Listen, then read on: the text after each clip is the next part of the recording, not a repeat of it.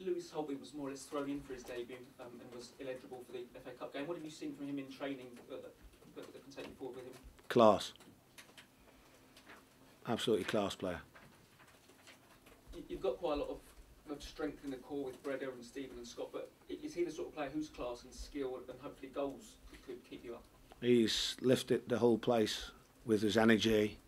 He's got such a bright personality. He breathes his football. He's got a great knowledge about the game, you know, and it's just been a very positive factor coming in.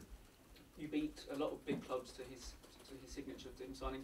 I'd imagine you'd have to stay up to have any hope of keeping him here long term, wouldn't you? Yeah, but he's going to massively contribute and to give us a bigger chance to do that.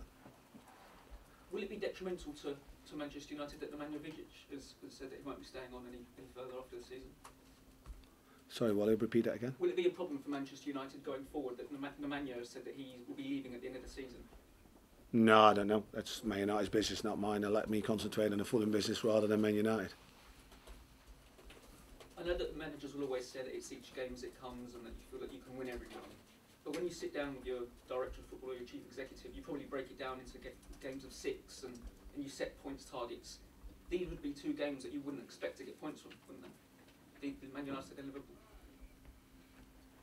No, we don't look at it like that. We don't look at it like that at all. I mean, after every poor performance, you look for a response. You know, my job is to make sure to make sure and manage that response is going to happen. And then you'll see, football is football. You know what I mean? And that's how we're going to go about it. We need to grow. We need to grow as a team.